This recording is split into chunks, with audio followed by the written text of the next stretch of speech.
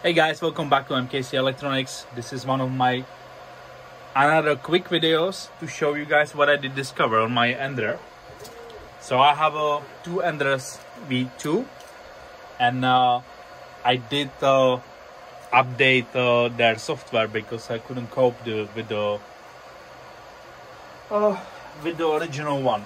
I did find it very basic, and so I did Google and lots of YouTube videos watch, and there is a thing called Gyres UI.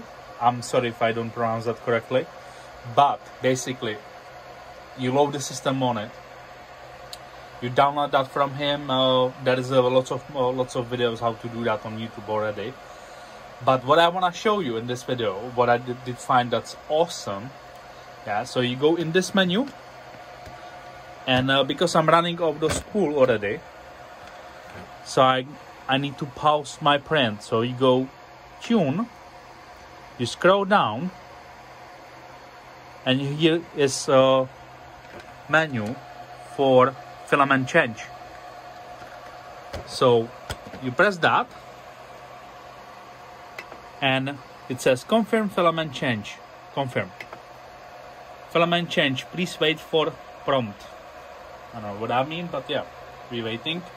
And it's finishing its sequence or whatever, and in that time, once it stops, you can go ahead and pull the old filament and then put a new one. Okay, so now it's finished. Filament change, please wait for prompt. Still saying insert filament, press to continue. So now is the time. So I will release the handler on the extruder, pull this one out, ta-da, and put the other spool in there. Cut this one under angle nicely. Put it back in. Guide it through my extruder. And I'm pushing till I can, but I'm not forcing that, yeah, because there's no need. Just pushing. Okay, I'm at the end.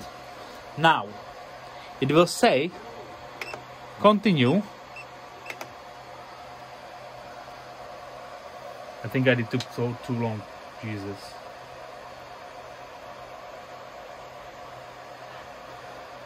I think I took too long. Or it's just taking the temperatures back, one of those. Okay, purge the filament.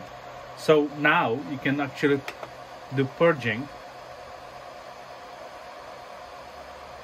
and it should, I will take you off the stand so you can see, it should push through the filament, so you don't have like a gap in there or whatever. Push more, yes. Okay. Okay, now it's doing that. Alright, we can guide this one away.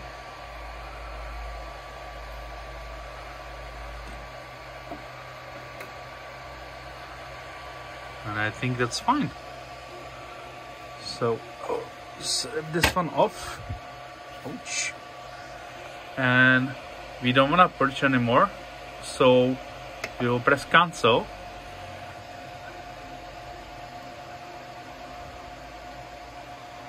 and it should continue where it left.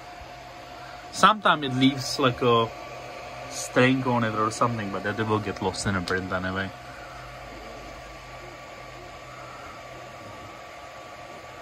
And let's keep going. That's how you change filament on the Ender V2 when you update your software. Alright guys, thank you for watching. Please like, share and subscribe, and I will see you in next video.